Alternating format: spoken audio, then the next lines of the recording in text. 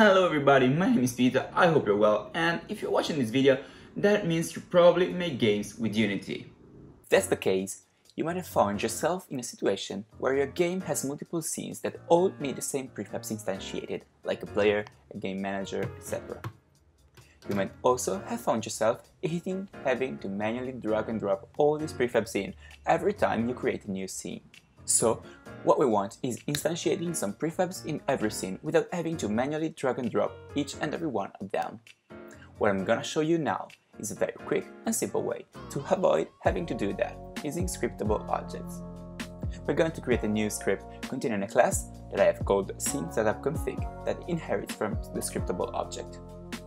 Scriptable object-derived classes differ from monobehaviors as the latter are used to create components to attach to game objects, and their instances usually live in the scene. The former, on the other hand, are used to create custom assets that usually contain some kind of information about your game or project, from item databases to some system settings. These usually live in the project window, but please do not take the points in the parentheses as definitions. I will link the Unity documentation on scriptable objects in the description. So, for reasons that I'm gonna explain later, we're gonna need a Unity editor namespace in addition to the Unity engine one that we always need. Then, we're going to make a new class inherit from scriptable objects, and you can already see that I have added a create asset menu attribute on top of that. This will allow us to create a custom asset from the project window or the toolbar. File name is the name of the new file that will be created, and menu name is the menu path that will allow us to create one, as you can see on the screen right now. Then, what we're gonna do is define some public game object references. I've put some that I deem useful and that are probably in some way present in every project, but you can put whatever you want and your game needs. I also added another prefabs array to put all sorts of miscellaneous prefabs that might not fall under the categories I listed above, so that I won't need to change the code every time I need a new prefab in the future. We're going to create a new private method that I call perform scene setup, and from within this method I will call for all of our prefabs another method named instantiate prefab that I defined and will show you in a moment.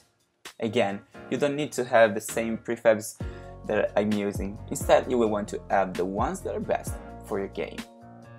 Instantiate prefab would be a public void method that receives a game object argument. If a null value is passed, it will simply return, while if it is actually assigned, it will call the prefab utility.instantiate prefab function to instantiate the object in the scene.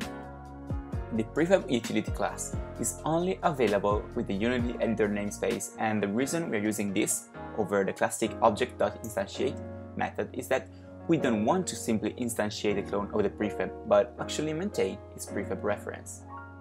You can see what I mean on the screen right now. We're at the final stretch, but perhaps the trickiest.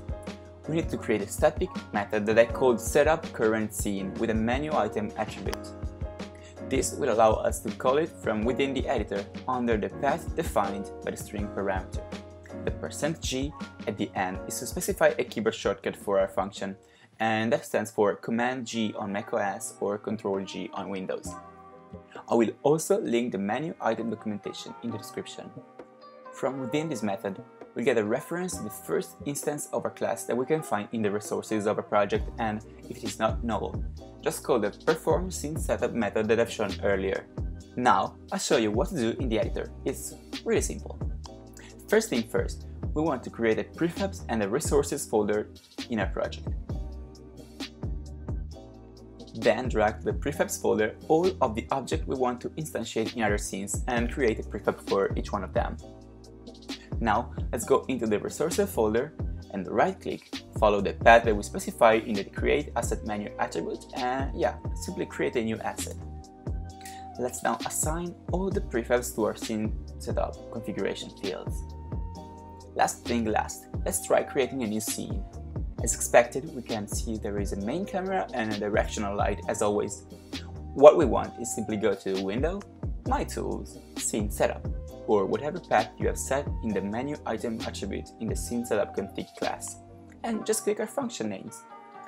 Ta-da! You can see that the objects are now in the scene and that they are displayed blue, which means that they are still linked to the prefabs, and every change we make to the prefab will reflect across all the scenes.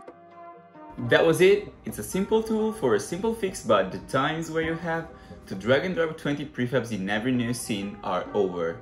If you have any doubts, requests or idea, feel free to share them in the comments below and I will try to reply to most of them.